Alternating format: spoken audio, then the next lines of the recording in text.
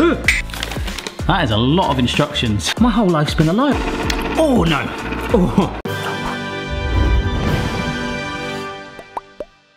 Hello everybody, it's Barry here. Hope you are well wherever you are in the world. Welcome to another kitchen gadget testing video, part of a massive playlist. So if you've missed any others, do check them out at the end of the video. And as always, keep the recommendations coming in. And also before commenting down below, as we've always said before, saying that one that's not very good, blah, blah, blah. Some of them can be novelty, but others can help people in the kitchen with certain tasks. And it really can be quite life-changing. We've got some really fun ones today. So without further ado, let's get on with the first one, shall we? Thank you. Bless you. No, that didn't work.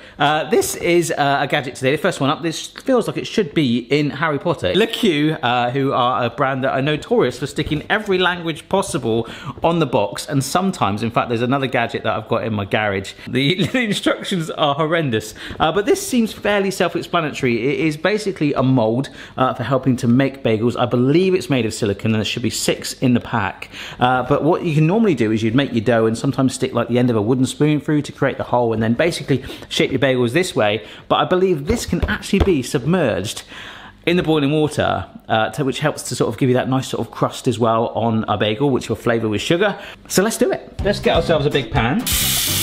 All right, that'll do. A couple of tablespoons of sugar. Just like a nice low flame just to start the process. So I already made some bread dough and left it out overnight. It's had a really slow proof, so I have no idea what is going to happen to these bagels. It is so yeasty in this kitchen, the smell this morning. I was like, oh yeah, I forgot I made that last night. So the dough is ready for the mold. But here on the box you can see making the dough, blah, blah, blah, shaping it into balls and then pushing it down on the spike, which then can be submerged in the water. And, oh, I didn't realise that. That's amazing. They can be baked in the oven still on the witch's hat. I'm definitely calling them witch's hat. It's kind of nice and self-explanatory. There shouldn't be much more. Oh, wow. They're actually really nice and light. Hello. It's got a really thick manual as well. Oh, that's why. That's why it's so thick. It's probably like, yeah, 2 pages in English. Brilliant. Oh, yeah, so they are saying to add baking soda to the water. I don't always do. Oh, I'll do that anyway. It could make us have like ginormous bagels, or it could epically fail. But that is it. This thing, I've got 6 of them. I might as well put one on my head. That will actually, of course I want to put it on my head.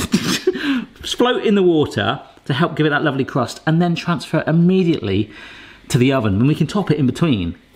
I'm just gonna tear a ball here of, I don't know, like the palm of my hand. I don't know if that even feels like it's gonna, oh no, I'll bake it a bit bigger, go on.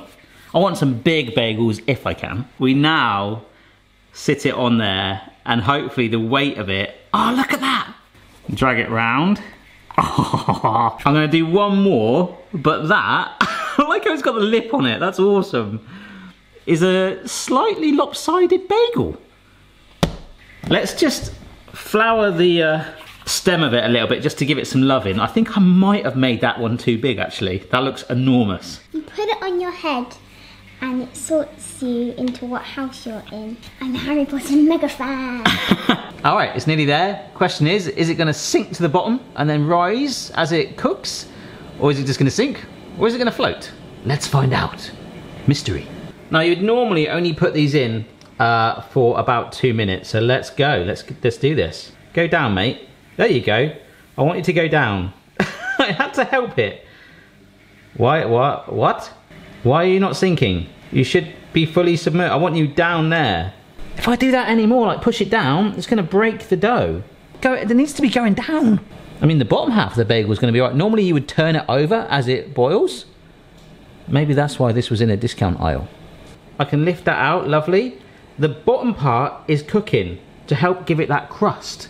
But this bit here is just not doing it.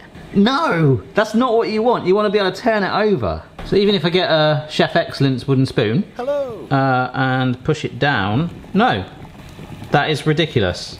I had really high hopes for this one. We'll shove the ginormous one in. We'll see what that does. So whilst that, oh my god, it's huge, cooks away. Ah, it's gummy, it's gummy. Oh, I've got another one. Ha, oh, ah, ha. Okay, now this side is noticeably firmed up, so we can put that back in there once Princess Leia's done. That's a massive bagel. Right, let's stick this one back in. Ow, ow, ow, ow, ow. I'm not a fan of this. This one is done now. At least the holes in the bottom can help it drain off, but I've done another smaller one here. But whilst it is still a little bit damp like this, it's a good time to put some toppings on it. So I'm gonna go for some poppy seeds. The good thing is though, because it's so delicate, it's staying on the mold, so we can bake it straight on there. We're not gonna move it anymore. I mean, ideally we shouldn't have had to flip it at all, but it'll do. I feel like the only way I can get it to work is if I'm lapping the water onto the surface, almost creating like a mini wave machine. Now, just as these cool down after their lovely session in the hot tub, they are, look, starting to firm up, and there's a very gummy outside, which is holding the shape on there. I think this is gonna be okay now. Oh, wow. That is hot, and those trays are warm too. It tells me to put it straight on there though, because it's silicone. This is a bit different, folks. Like, Daddy witch, Mummy witch, Baby witch. Which one's gonna turn out best?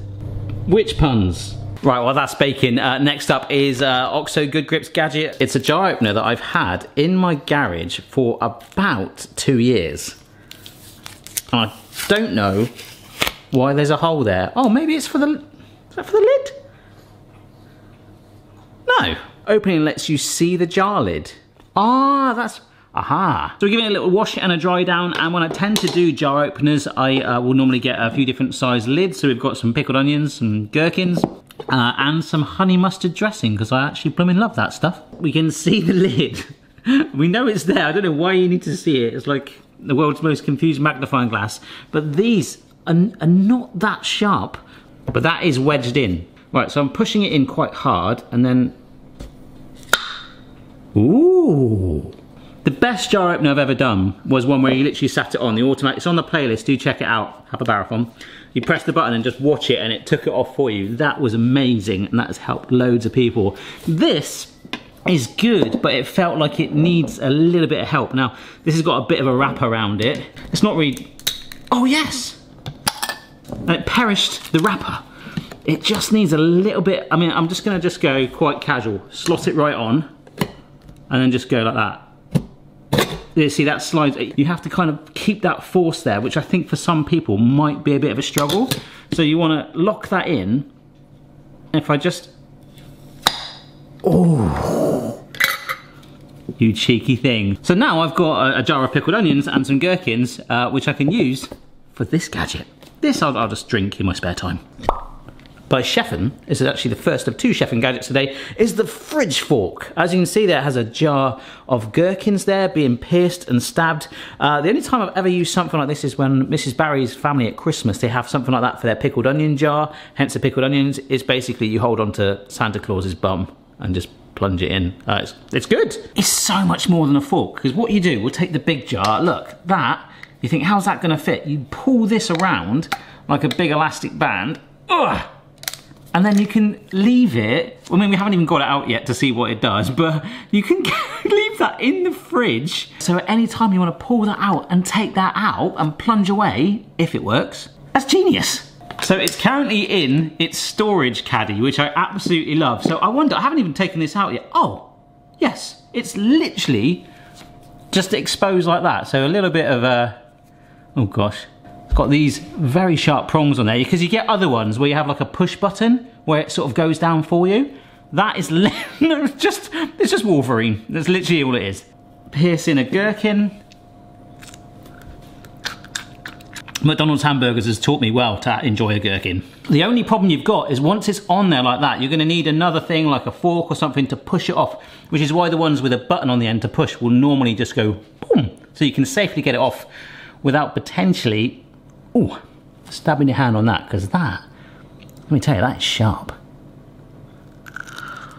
The only problem is it doesn't fit where I would normally put pickled onions or jars of any kind, like right at the back there, without it bent. Oh, there we go.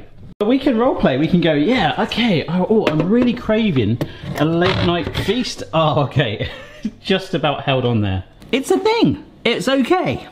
All right, I think we've just got enough time to do this one before the bagels finish off. They're smelling and looking good. This one by Chef, and this is the other one I was talking about. It's called the Stalk Chop. Cauliflower prep tool. It's basically like a rounded blade, and it's blunt. Okay, it looks a little bit like one of those tools you use when you got like filler on a wall to like make it smooth and smooth it out and stuff. But yeah, this is basically for what, stabbing. You can literally just be honest about it. That is someone stabbing a cauliflower, and I'm fairly certain you could do this with a spoon. This is how, I mean, there's no sharpness to that at all. We always end up with the most random dinners after I finish doing the gadget video, so all this food will be used wherever possible. I'll be having a bagel in a minute for a brunch. But if you are enjoying this video and you've not subscribed to the channel already, please do consider doing that. And also, as I say, don't forget to check out the rest of the other gadget videos here on the playlist. We've done loads so far, and there is an epic video. I think it's like 16 hours long of loads of them bunched together. But what it's saying is the sort of florets of a cauliflower. So if we just go like that, to be fair, that's actually quite cool. It's almost like cutting down a bush because it's segmented. I mean, it's a plant, isn't it, really? But you can go at it. This is actually really cool. You can go at it a root at a time, and as you go down, you are slowly exposing more and more of it. And you could probably do some sort of soupy thing with that. But am I impressed with it? Because I've just never done it before. Let's try it with a spoon. Ooh, it's just a little bit finer than a spoon. I just picked a spoon because it's got that curved edge on it. This thing just, that's way easier. Oh my gosh. I think that's a bizarrely unnecessary gadget that does work. Like the bride thing. Whee! Ah, damn. I think I left these in the oven just a little bit too long. But hey, it's held its shape, hasn't it? Okay, so these have cooled down significantly now. I think we'll start with this one, which is my favourite. I feel like this is the way to do it, to pull it from here. Ah, there we go. Ooh, now that's a bagel. Hey? I'm gonna halve this one because it's my favourite. And then we have a gadget for clearing up our filling. So, my left-handed bread knife. I knew it was worth waiting to not have breakfast this morning.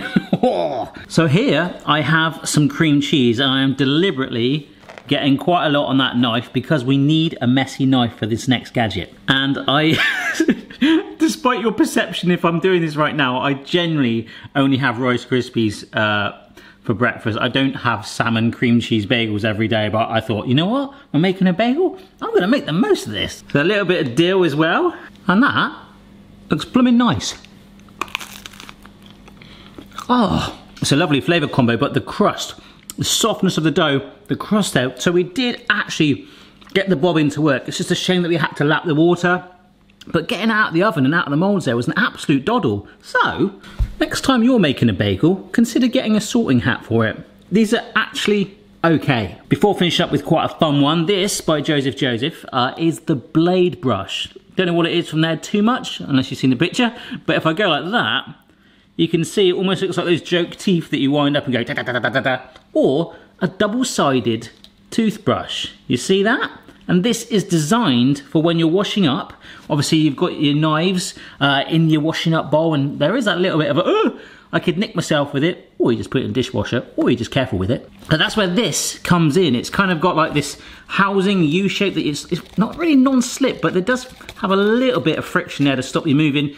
And it's designed for sliding sharp knives or knives and a spoon. I've got a spoon just to see if it works. I've got some chocolate spread, so I'm just gonna, a table knife for some of the dressing, and for the sharp one, let's actually put something a bit more stubborn on there, a bit of golden syrup, which is gonna be a little tougher to get off. Basically corn syrup if you don't have that where you live. The other thing to show you is, look, it actually stands up, this end up like that. So once you've done using it, it should drain off like that. Or you can just hang it on the side of your sink. We might have space to do that. So bowl of washing up liquid. Hopefully you've seen the video already, but this is also a Joseph gadget that we ended up keeping. I did say to keep an eye out to see if we do, and we have used it for ages, like a caddy with a draining system here, which is actually really good. So if I bring this stuff over, so let's start with what I think is going to be the easiest, which is the dressing, because it's basically quite a lot fluidy.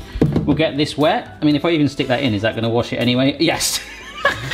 But we go up and down like this. Can you see? Oh, look. It is actually getting some of the dressing in there, and you can go underwater with it. And that's actually pretty darn clean. Good start. Welcome to Washing Up with Barry. So this is where a big sharp knife comes into play, and the good thing is you actually can point the sharp end away from you. So that's got a little bit of cream cheese just that side, so let's just go like that. Just see what it's doing there? It's like a really angry set of dentures. Boom, that's done it. So the spoon with its curves. Oh wow. That's amazing. Last up, the stubborn sticky golden syrup. That's done it. That's brilliant. I think for us, that's actually a really cool little tool to add to our caddy here. I mean, it'll probably sit on there, will it? Yes, it will. Brilliant, and it will drain into that. Or we can just apparently stick it on there. Yeah, nice one. Last but not least though, you might have seen this in the corner during this video, a mini chocolate fountain. I have had this 1999, and that sticker looks like so old. I think this is one of the first batch of gadgets I ever bought, and it's just sunk its way to the bottom of the box. I have about 6 boxes now. But it's basically a molten lava chocolate experience. It's mini Willy Wonka factory in the kitchen. And who doesn't want that? $19.99, so a bit of a bargain. I am praying this works, because I've never actually used a chocolate fountain gadget before. So let's try it. Wow, that smells like soil. That is a lot of instructions. I'll look at them off camera. Oh, it's got some sort of is that it? Is that the spout? That can't be it, surely. That's nuts if it is. I think it is. Right. UK plug. Good times, good start. Which I guess is just gonna rotate and feels very cheap indeed. And there's a 3-pronged triangle thing. Oh, does that house that? I think it does, look. Ooh, solid. I bought a kilo of chocolate. I don't think we're gonna need anywhere near that amount. And just to show you, there's these little grooves here. I guess that bottom umbrella is gonna go over that, because if it drapes into there, it's just gonna fill it up and not come out. There's a motor, just turn it, and then a second switch for the heat. So I better read the instructions a minute. Any highlights, I'll let you know. The only standout notice so far seems to be to not plunge it in water whilst it's on. I mean, I don't think I'm gonna do that. Melt the chocolate using a double boiler or a microwave. What? I never knew that. I thought I could put chocolate chunks in here and it would slowly heat it and go round. Ah, my whole life's been a lie. I thought chocolate fountains just existed like waterfalls. So we've got to melt the chocolate beforehand. It's then going to go spiralise. It's going to hit into the pool here and pull it up and then coat down and then repeat around. Okay, I thought I bought quite a decent quality chocolate, but I think I'm going to add the oil anyway, because if this seizes, that's going to stink. All right, look at that. Nice and smooth and glossy. And I kind of feel like it wouldn't seize, but I'm going to add some of the oil. It says to do about a tablespoon, so there we go. That's making it nice and fluid actually. I just hope it doesn't separate. Put too much oil in, you could end up like frying it. Is there a light? There is no light. Oh, that's warm, yes. Okay, it now says to pour in our chocolate, okay? Okay, I'm getting quite a lot of that in there and a teeny bit on my work surface. That's fine. I'll let the heater just warm it for just a couple of seconds longer. So I think we now go for it, okay? 2 minutes with the motor running. It should go up and pull it up to the top. Ready?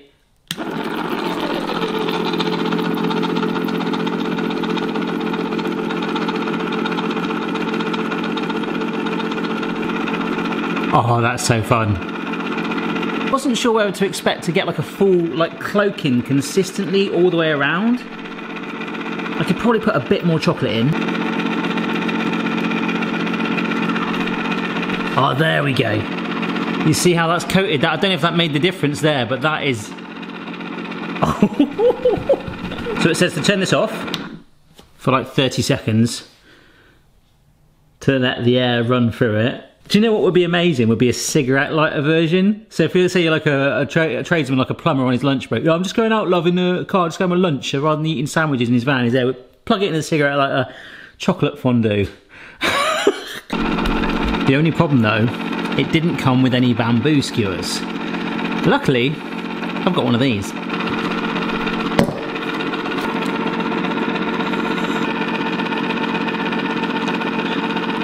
Oh, please don't nick my tongue on this. Stab my tongue after all this. Be careful.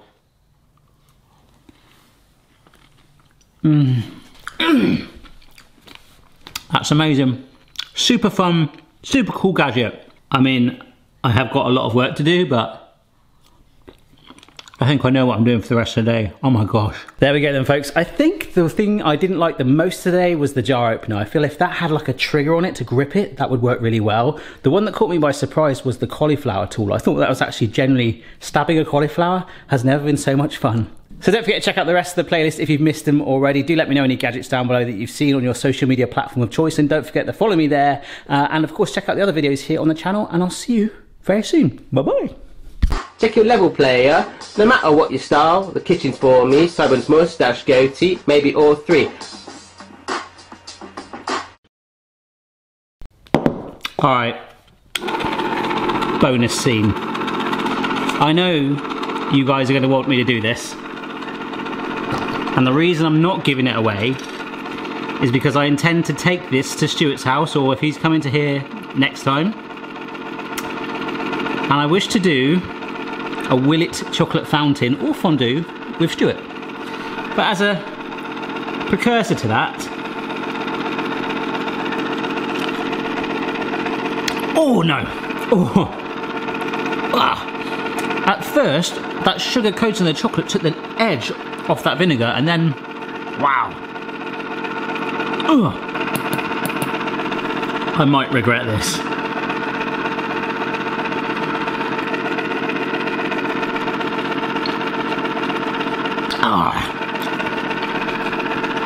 They were both kind of sweet at first. The chocolate was overriding, and then gradually the chocolate wears away, and then you just suddenly hit this vinegary spank.